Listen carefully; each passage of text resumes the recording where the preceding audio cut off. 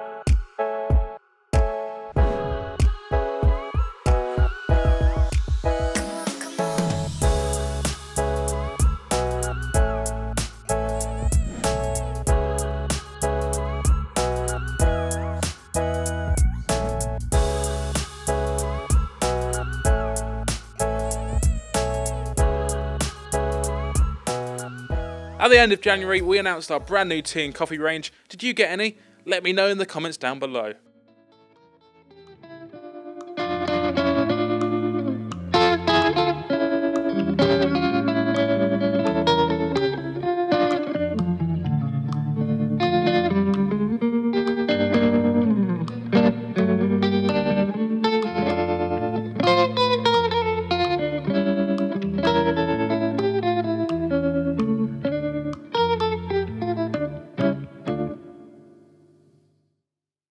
And in February, we gave you a little peek behind the curtain and a tour of the factory making our 1/24th scale Spitfire.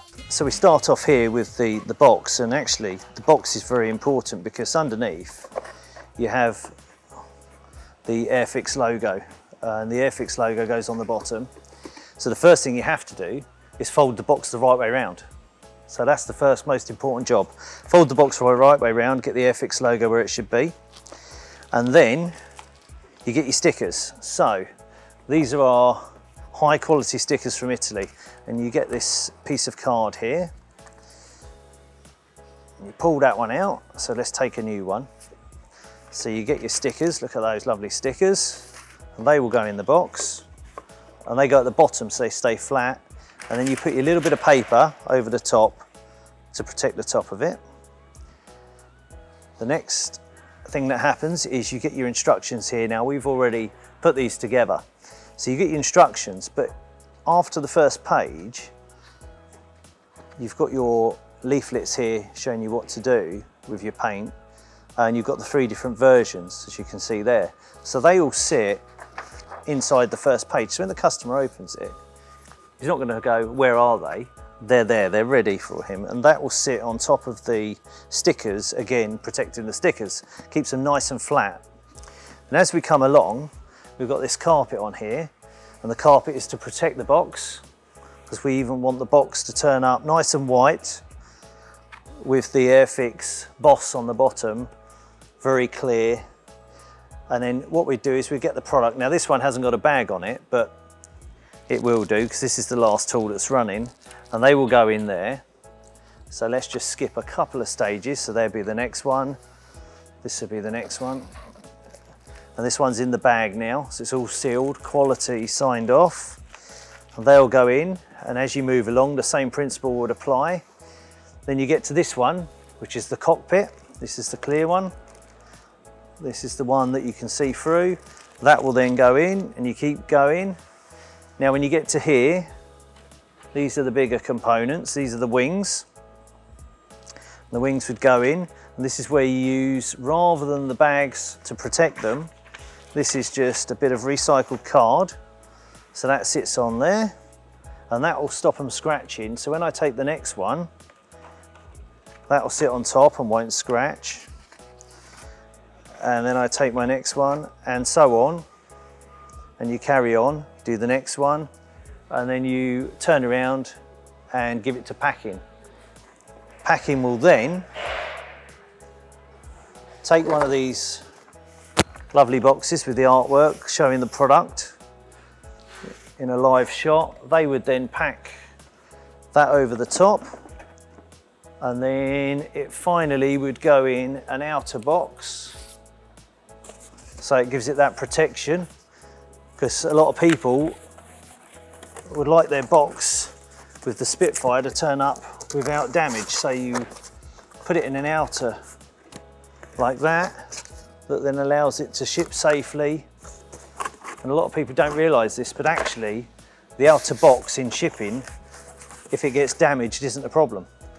That it's designed to take the impact. So actually the bit that should arrive intact is the box here, which has got the product inside it. This is the one, so that should turn up without any nicks and damages. But this one here can get damaged as much as it likes, really. This is the protective piece. This is doing all the work. So that's how it gets packed. And then also, what's not shown there is the security stickers. So actually, at the bottom of the product, you'll get two half moon shapes when it goes together, one on each side, that should show that it's actually been packed and not been tampered with. So they're tamper-proof stickers. So you get a half moon on each one, and they would be right at the very bottom, so you know it hasn't been tampered with. So typically we won't know until we run it, but we've got, as I say, the one last tool, and when that's over here, that will be down here. And there's another box here that's not there at the moment because we're setting the line up, but say that other box was there. You'd have somebody here who's making up the boxes and also packing them at the end, so they'll work across there. And then you'll probably have two people, one that will probably work up to here, and then one that will work that station there. So there'll probably be three people in the cell. And then when they're palleted, they'll either go down that side into storage or down this side into storage, and then they'll go straight on the lorry because the loading bay's there. So it's all very carefully planned together so we can get it out the door and it has a nice flow to it, especially with the machine that provides most of the product being adjacent to the assembly line, which will definitely be the case in the last one, because as they come off, we'll be using those parts live. They'll be coming straight to the line. So that's how we'll do that. Of course, this year was the Dam Busters 80th anniversary, and to commemorate the Dam Busters, we released our first coin of the year in March.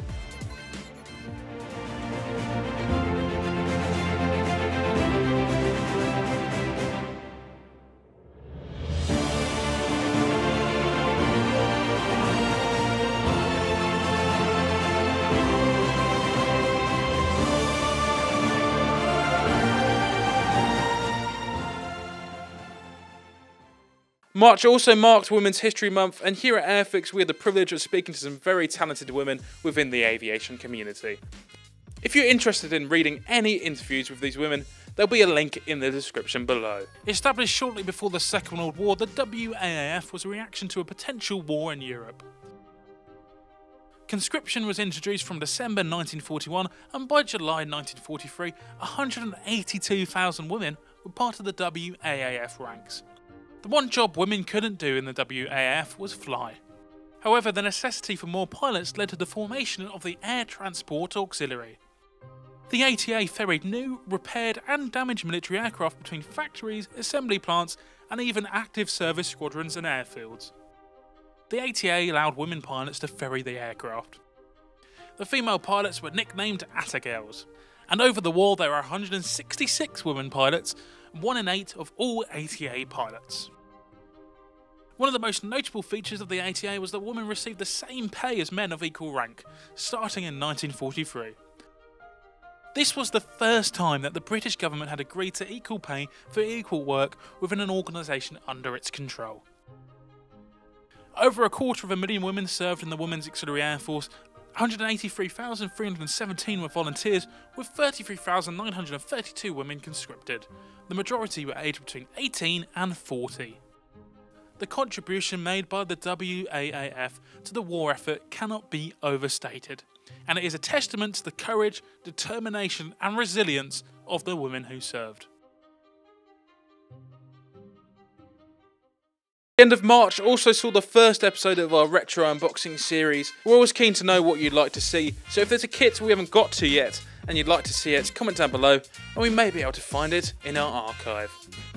The box type we have in front of us today was released 35 years ago in 1988. This box has been collecting dust in someone's attic for those 35 years, but the parts are in great condition. All 23 of them in fact.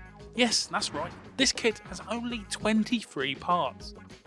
The 23 parts are spread across 3 frames and interestingly moulded in this silver type plastic. What do you think about these coloured sprues? Do you think Airfix should bring them back? The rivets are quite raised and largely defined. You'll also notice that the sprues on the tree type sprue that you'd have seen at the time are more recently in Airfix starter sets. This did mean we had to play a game of Airfix Operation when we pulled this out of the box, as age hasn't been kind to the smaller parts hanging on the sprue, they've become rather flimsy. The scheme on this boxing is number 6 Air Experience flight from RAF Abingdon, Oxon 1987. So if you were doing your flight training around the Oxford area in the late 80s, it's not impossible that you took your training on this very plane. As you may find with some of the older Airfix kits that have been time capsuled in your loft, the decals have started to yellow. However, they're still in great condition, and who's to say they didn't run out of white paint at RAF Abingdon.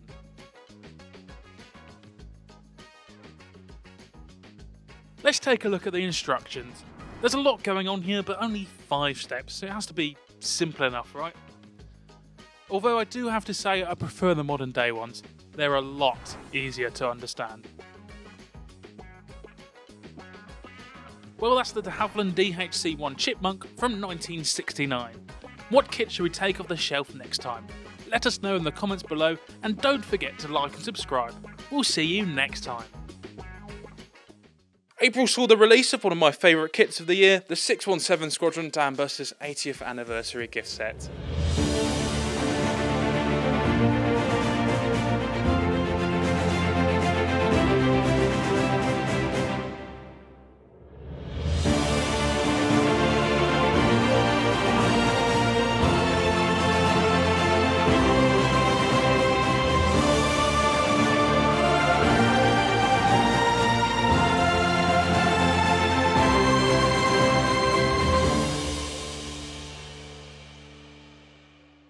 And now for my highlight of the year. In May I had the privilege of visiting the Lincolnshire Aviation Heritage Centre and I got up close with a Lancaster. Yesterday we were lucky enough to see a taxi run, and today we're here with flight specialist Michael Clegg, who's going to talk to us about all things Lancaster and all things Dam Busters.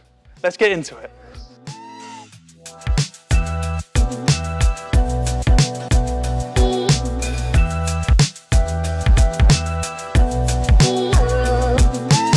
If the men of RAF number 617 Squadron were going to be successful in the dam busting raid on the evening of the 16th and 17th of May 1943, they were going to be needing something like this. For the dam busters raid, they were going to need a very specialist aircraft that was going to have to be modified for the task, because the upkeep mine was a unique and recently invented weapon. The only aircraft that was capable of doing that was the Lancaster. It was the huge bomb bay, and the fact that it was our premier bomber at the time meant that it was the only one really that could be adapted for the job. So they took 23, I think, in total, Lancasters from the Lancaster production line, and they modified them to 464 provisioning standard, which meant the removal of the huge bomb bays and the installation of the mechanism that was going to carry the mine. Obviously they had to make it aerodynamic as well, so they're a little bit of fairing, but that was so they were basically standard Lancasters. Now the one that you can see behind us is a later variant of the Lancaster, so it's got modified turret, modified weapons on the rear and the front turret, and the turret position is actually different to the ones that would be on the B3 Special, which is what was used for the Dam Busters raid. But as I say, there were actually only 23 of those in existence, and only 19 of them flew on the raid. A couple were used for sort of prototyping purposes, and one was damaged during the training, with another unserviceable just before the raid. So the main reason that made the Lancaster such a successful aeroplane is this huge unobstructed bomb bay. As you can see, there's no ridges, no separation in there, so it meant that this aircraft could carry an array of weaponry and different sized bombs, which gave it, you know, unbelievable flexibility. And it, combined with its range, speed, operating altitude, it made it the ideal choice for the Chastise raid as well. So the Lancasters that were used on the Dam Busters raid were basically Lancaster B1s, but with different engines. So rather than having the British-made Rolls-Royce Merlin engines, they used the American Packards. So that denoted that they were B3s. But you'll see that they're denoted as being specials. You could argue that they should have been called 464 provisioning Lancasters, because that was the technology behind the work to create the bouncing bomb release mechanism. So that was installed here, but in order to do that, they'd had to remove these bomb bay, and they need to adapt the bomb bay to carry this huge, technically advanced mine, which was like a huge cylindrical, like a big oil drum, realistically. But it had to spin in reverse at about 500 revs per minute, and it had to be released at the right height and at the right speed in order to have the right impact. So with the reverse of the spinning mine, it would skip along the water. And the important thing about that is that the Germans knew that the dams were a target, so they had anti-submarine nets right at the front to stop anything that way.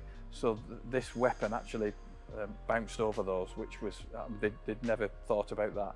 So all the work to put the provisioning technology was done there, designed by Barnes Wallis and the Vickers team, and installed in associated with the Avro team, who they must have worked really closely with, and 23 of these aircraft were modified for that purpose, and as we all now know, 19 of them actually took part in the Dam Busters raid. The first 19 Lancasters took off from RAF Scampton at 9:28 on the 16th of May, with the squadron suffering its first casualties soon after. While flying over the Dutch coast, one plane was shot down, while another struck an electricity pylon and crashed. In May, we also launched the second year of the Airfix Aviation Photo Awards.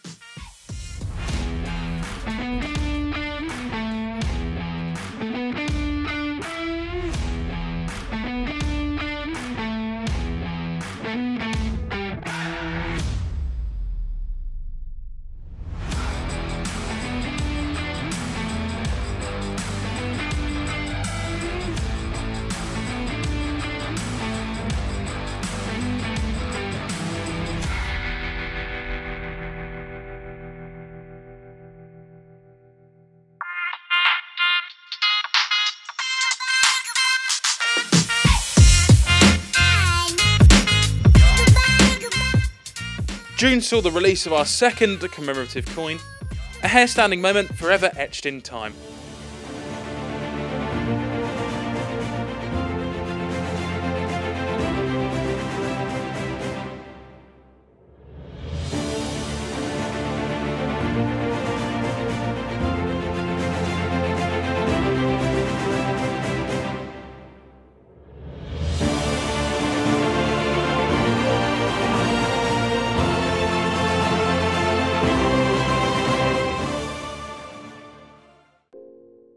Also in June, we announced our partnership with Visit Blackpool.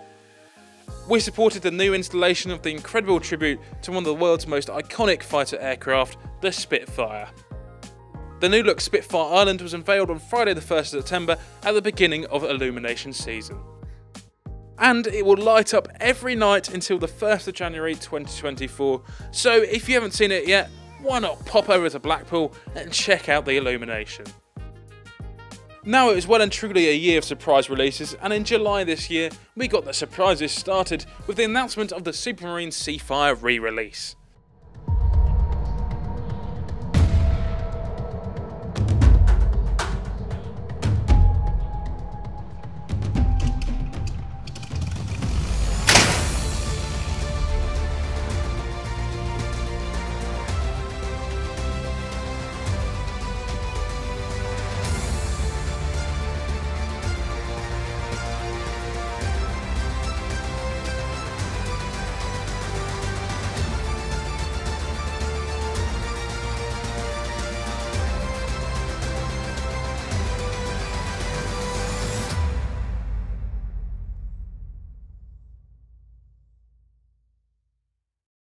Speaking of surprise announcements, how could we leave out the Sea King surprise announcement?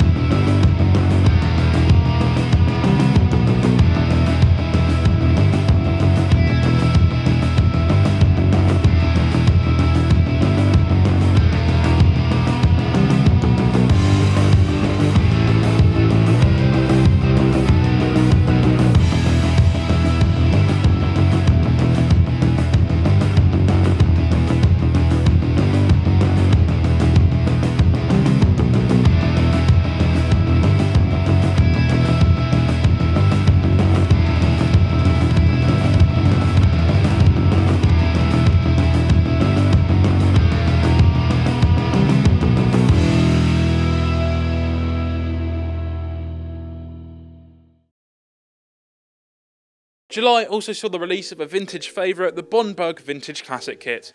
There's a fascinating blog post on our website about how design manager Matt had to reverse engineer the clear parts for the re-release. We kicked off August with our third coin in our collection, the Airfix Club Collector's Coin.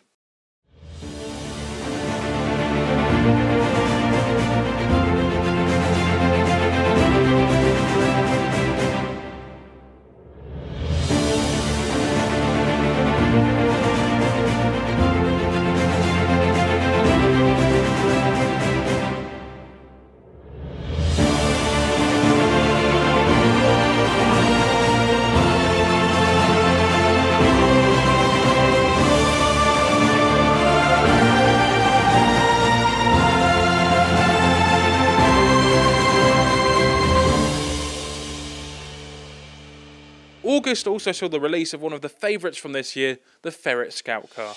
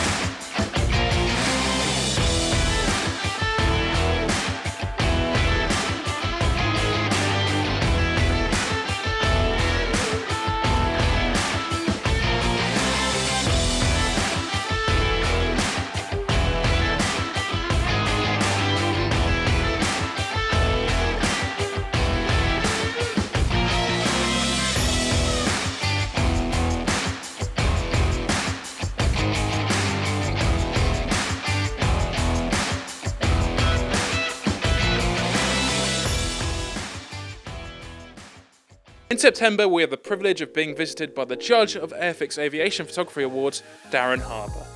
Hi, I'm Darren Harbour and I've been a professional aviation photographer with Miron 25 years now.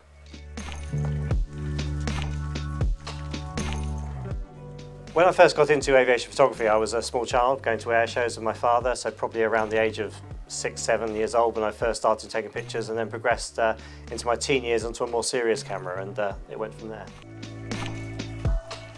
Okay. There are some where the hair on my neck stands on end because it's exciting, and they're the ones which are kind of real pinch me moments, such as the ME262 and the Spitfire earlier this year. The ones which make my hair stand on end are probably ones I wouldn't mention.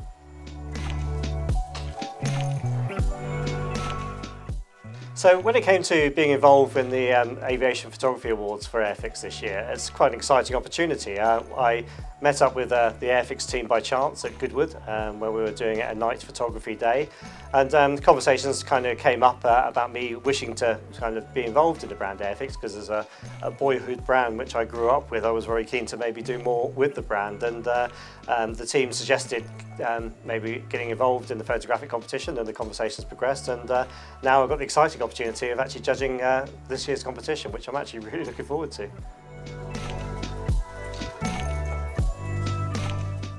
I think when you're a judge and you're looking for things which are going to stand out, it's the people that think differently. It's people that show that they've not necessarily just copied what other people have done previously.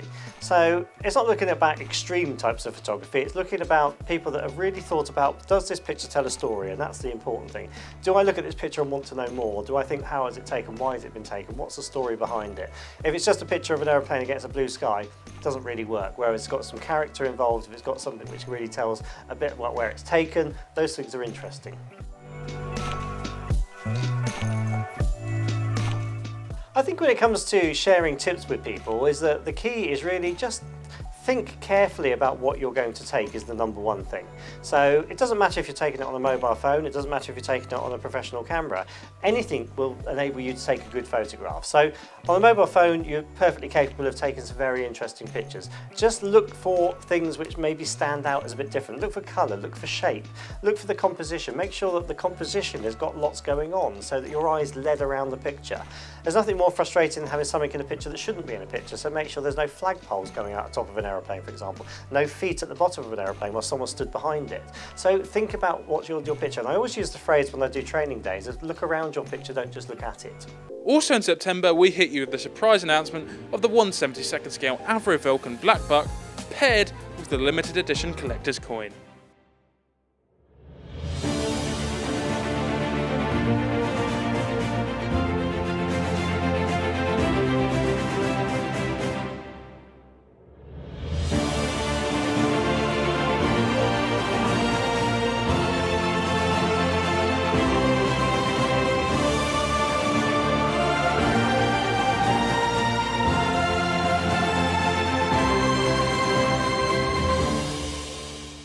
A week later, we surprised you again with the surprise announcement of the SRN1 Hovercraft Vintage Classic Kit. Into October now, and Ferret designer Ethan gave us an insight into the design process of the Ferret Scout car.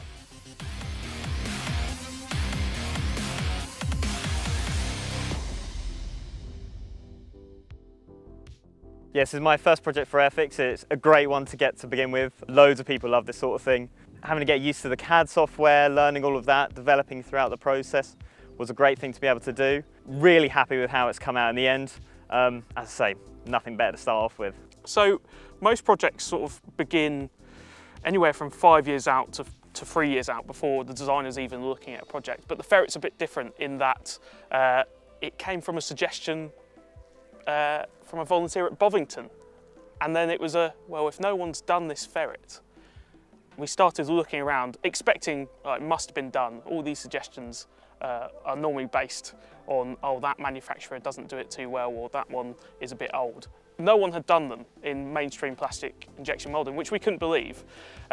So we thought we've got to jump at the chance. So we were pretty much straight into researching it. And luckily we had a designer starting not too far in the future, and that was Ethan. So we thought, right, that's the perfect first project. It's a bit simpler than an aircraft. Well, that's what we thought at the time. Ask Ethan about the suspension, it's not quite as simple as we thought. But it just, all the stars aligned to get this project going really quickly. And it took about a year from ideation through to design being done and getting it to release, which is extremely quick. If you look at the 24th scale Spitfire, that was planned for probably 3 or 4 years from the previous 24th scale kit. So the Ferret is quite unique in that way. So I've had a background working within toy industry before. I've been doing product design since school, uni, followed that through after that into a couple of separate jobs. Worked in lighting and then worked at Lego doing model kits. And then came here once uni was finished. I've always had an interest in model kits, so it's really the perfect fit. Yeah, it's one of those things, obviously you start a new job and everyone's saying, oh, what are you up to? What are you doing? And the most I can say is, oh, I'm designing something for Airfix, really. And as I say, it's been quite a long time. I've been here about 1.5 years now, and it's only really now in the last few months that I've been able to talk about it. And as I say, see people start building and like painting the kits. So a long process, but it's worth holding the secret when you get to see everyone's reactions. So the Ferret hadn't been done as a mainstream injection moulded kit ever, as far as we can tell. There have been other manufacturers that had done them, but at different price points to where Airfix positions itself. So it was a gap in the market, essentially. And the Ferret is just so special, and it's not something we realised at the time, but the amount of people that have a link to ferrets, the vehicle, not the animal, is extraordinary. You come across people, whenever you're showing them off at the models at shows, they say, oh, my dad drove that, I own one, or you know, the cat next door has one, all that sort of stuff, which we didn't realise. And ever since we've announced we were doing the Ferret, there's been a real outpouring of support, which has been fantastic. It means that we get to drive them, which is a small perk of the job. I suppose really they're more accessible than your average Spitfire. Ferrets are generally considered the more affordable of the military vehicles that private individuals can own, and that's why they're so popular. And we just love them. They're nifty little things, you know. You can run around in them, go any military show and you'll see them. And there's something special about having that connection, you know, not having to go to a museum where it's still quite static, seeing them run around arenas and really show off what they're meant to do is fantastic. Personal highlights of the project are probably meeting Brian, who owns the Ferret behind me and the ones around me at the moment. A fantastic chap that just could never help you enough, which is really nice. Getting to know Ethan, as I say, it was his first ever project. So working together on that one was great. But in terms of the actual model, it was a real challenge from a research perspective, which is what we like. You know, different regiments, battalions would bolt various things onto the Ferret, so trying to standardise that as much as possible and still be able to put out interesting schemes onto it accurately was a real challenge, and that was just fantastic for me. It meant that I got really into the meat of the project quite quickly, and picking the schemes is always fun. So that's probably the highlight for me, I'd say, is the unique schemes that we've managed to put on the box. Also in October, I had a rather scary incident with the Land Rover starter set. Well, Halloween is here, and as I've done for Christmas, I thought I'd do a seasonal build. This time I thought I'd try out the new Land Rover starter set. Of course, as always, I should preface this by saying I'm not much of a modeller, but I'm very keen to learn and take on any advice you'd like to leave in the comments for me. The design I settled on was an orange Land Rover sat on a pumpkin patch diorama. I started off with a primer coat and a spray of orange paint. I then moved on to the diorama, and I'd handily found the base from a local hobby store, and of course by being in the same building as Hornby, I had all the resources I needed. I also purchased these Halloween style decals to go on the Land Rover to add a little bit of decoration, and this is the final thing. Overall I'm pretty happy. I really enjoyed building the diorama, and hopefully that's something I could do more of in the future. Now you're probably after some more angles of this beautiful build. Well, I have some bad news. I turned my back for a second and it hit the floor and it smashed into pieces. I have to take that as a lesson learned when building a spooky build. Make sure you expect some paranormal intervention. Although the car has seen better days, I really enjoyed this Halloween challenge. And when you thought we were all done, in November, another surprise announcement. We announced the ME410 with a special Sprue Talk episode.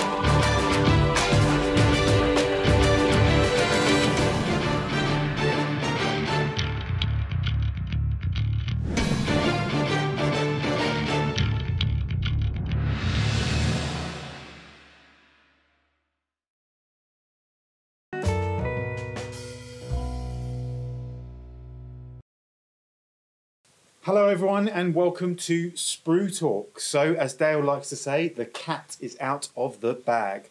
The Messerschmitt ME410 is our surprise announcement and we keep giving you these cheeky little surprises. Today I've got with me the positive, the ever beautiful Luke, our researcher. Thank you. You're a bit of a regular now here on the show. I am, yeah. I keep trying to get away, but you keep pulling me back in. And the Enigma, Matt Enigma. Whiting, our design manager. Welcome to Sprue Talk. You've been on a couple of times. Yeah, I've been on the Q&A sessions, Nice. and I've also been on talking about the Avro Anson. Brilliant. Well, today we are going to be talking about the Messerschmitt ME410. As I said, it's one of our quite a few surprises that we've had this year. Sea King, Sea Fire, Hovercraft, which have all gone down really well. And as we speak here today, future you will both be at Telford this weekend, talking to everyone about this along with all of our other range. So we know by now how the kind of process works. We've picked our product. It comes to you, Luke, for research. So what was the starting point for you with this one? So the idea of 410 was already around when I joined the business, Okay. probably 2.5, maybe a bit more years ago now. So ME410 was sort of already on the cards, and the first I sort of knew about it was we went on the trip to Cosford. It's obviously the only 410 that's currently on display. There's only one other in the whole of the world, and that's out in the US, but that's currently stored awaiting restoration. So it's the only one. It's about 8 miles from where we are today, talking Telford. So myself and my predecessor, Simon, went up to Cosford to 3D scan the aircraft.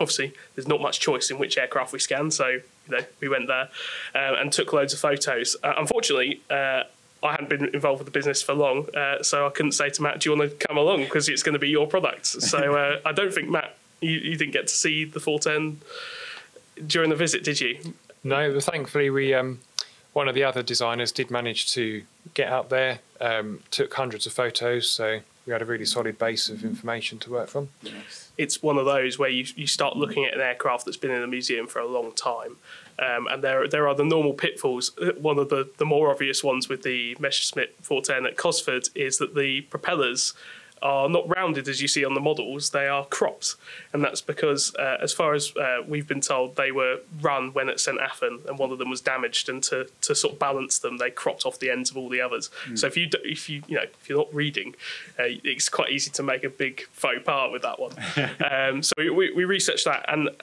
one of the problems with 410 is that there's not a whole load of published works around the aircraft. So you're really reliant on your primary data, so your scan of the aircraft, talking to experts where you can find them. A lot of people are into the Luftwaffe. When you're down into the 210 and the 410, it's a bit more niche. So finding people that knew a lot about that was quite difficult.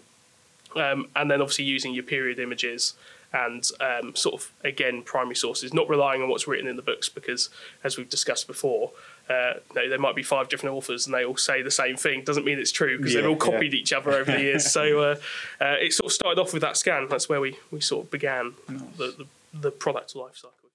And before November was over, the Ferry Gannet reached your modelling bench.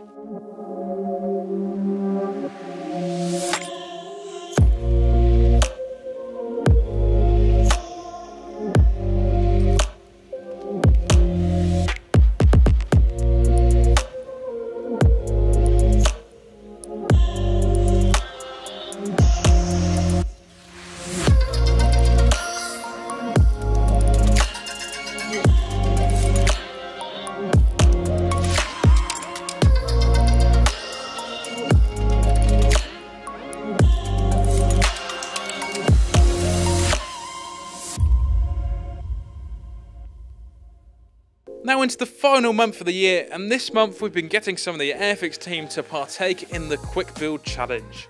Hello Airfix fans, and welcome to a Quick Build Challenge. I'm joined by Ethan. Hello. How you doing, Ethan? Pretty good. Yeah. Joined by Adam. Hi. How you doing, Adam? Good. It's his big league debut today. I think it's buzzing to be on camera, isn't it? All week. So are you familiar with the Quick Build Challenge rules? No. No? Okay. Well, I'm going to give you a quick build kit, and you have to build it within 15 minutes, no instructions, and we're not going to give you the box either. Does it have to be right? I'd prefer if it was right, yeah. How does that sound? Sounds good to Yeah? me. Oh yeah, Adam? yeah. I think I've got more to lose here. So yeah. Yeah, it's a quick build aficionado. You've Yeah. got pride. Well, do you want to tell them a little bit more about you, Adam? Because you've not been on camera before. Oh so. no, yeah. So I'm a quick build designer. So No pressure. Yeah, I'll leave. so this might be disastrous for me. So I've got more to lose here. So it should be fun. So when you design them, do you build them? You must build them I before. build them, but depending on what it is, I probably might have not built this for many years now. Oh, God. Like 4 years. So yeah, that's a good point. I haven't told you what you're building, and you've been pestering me all week. What are we building? What do you reckon we're building? Quick build kit. Yeah, that's a pretty strong guess. yeah, good guess. Yeah. I'm gonna say taxi. I was gonna say boss. Yeah. Are you ready for me to reveal it? It's under the table. It's under the table. You ready? Got him. Oh my God! 1-0 to me Yeah, already. he's right. I'm already in his head. So have you built this one before? I've never built this. He has built at least 20 of them. Yeah. And you presumably built them without instructions as well. Yeah, well, I designed this one, so. And he always does it by the quick build challenge rules. He's got a real advantage. Yeah, I'm not gonna lie to He you. does. So why don't we open them up, and we'll throw away the box and all the stuff in it. I do have some Christmas trivia. Okay. You can either work together or you can work against each other. The answer on the sheet, so please don't look at my paper. But they're pretty quick fire, so feel free to rattle them off. This one's quite tricky actually. I'm not sure I would have got this one. But if you were born on Christmas Day, what is your star sign? Oh. Oh, I don't know actually. I have no idea apart from my own. I just know mine and people that I like. And Is no it- one I know is born on Christmas, so. Have a guess. What is after Scorpios? Aquarius. Aquarius is January. Yeah, that's good. January. And Scorpio's November. Yes. In between? We guess. Cancer? No, Cancer's June. Okay. Capricorn? Here's Capricorn. Oh, nice. Well done. I don't think I know any Capricorns. You must know St. Nicholas. He's a Capricorn, surely. Sun. Yeah. Oh. You're like, who's that? Also this month, me and some of the team have been taking part in another starter set challenge. Over the first 12 days of December, you would have been able to see my progress with daily videos on our social media channels and here at YouTube. Here's the final build and 2 more done by the video team here at Hornby. Which one is your favourite? Let me know in the comments down below. Well, that concludes our 2023 look back. Of course, that wasn't even close to everything Airfix got up to this year, so comment down below your favourite moment of this year. As always, don't forget to like and subscribe, and we'll see you in January for our 2024 range announcement. Have a very Merry Christmas and a Happy New Year.